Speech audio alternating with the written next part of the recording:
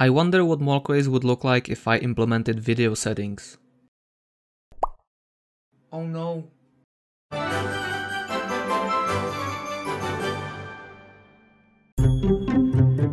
FPS, frame rate, frames per second. We all love them, we all want more. I remember back in the days when I was playing games on my old Pentium 2 machine, and at the time games were just games and nothing else mattered.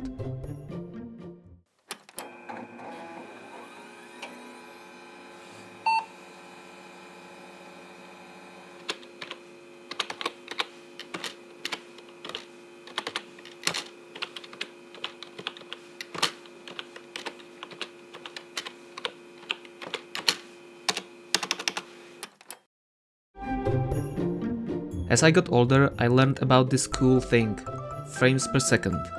What are they? Where do they come from? And how exactly do I download more frames?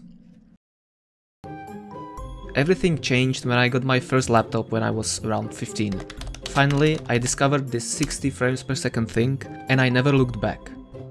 From that day, my life had a new goal. Spread the message of playing games with smooth 60 frames per second.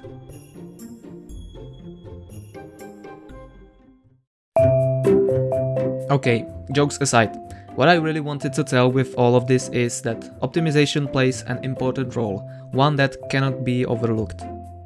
I would say there are 3 basic ways to make a game run smoother.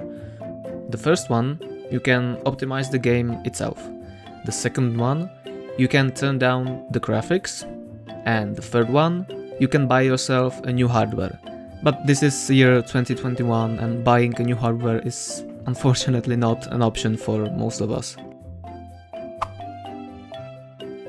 And today I don't want to talk about the game optimization. What I would like to discuss today is the topic of graphical settings. You can look at Craze and think that this game is not particularly demanding, and you would be somewhat right. In this state, when there's not much going on, it runs pretty well even on an almost decade-old system. But things start to change when you build something like this.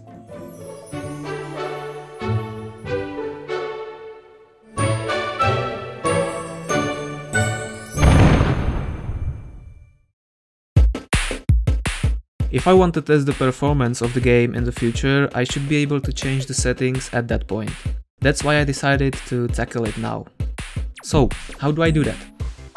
Thankfully, people that made Unreal Engine really thought about this, and basically almost every graphical settings that I need can be easily accessed through the engine. All I have to really do is create the necessary user interface that will allow people to easily change the settings.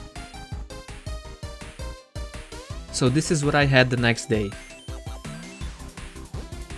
I found out that when I turn every single setting down and even turn the resolution scale down, you can imagine how Craze would look like if it was created 30 years ago.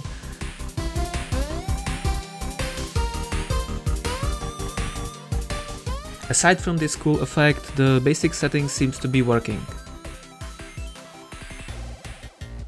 As you already know by this point, Craze isn't really a game with cutting-edge realistic graphics, so there isn't really that much for me to change render-wise, but even these few options can mean a difference between 40 or 60 FPS.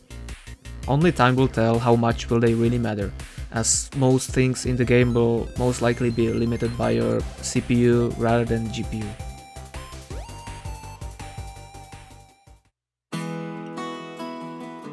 Thank you very much for watching this video. This is all for today, but don't worry, I have a really big video planned for next week. One where the game will really experience a big jump in the overall looks, because we will talk about the shop customization. Finally.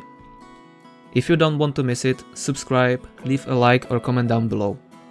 Thank you everyone for your support, and I will see you next week. Take care.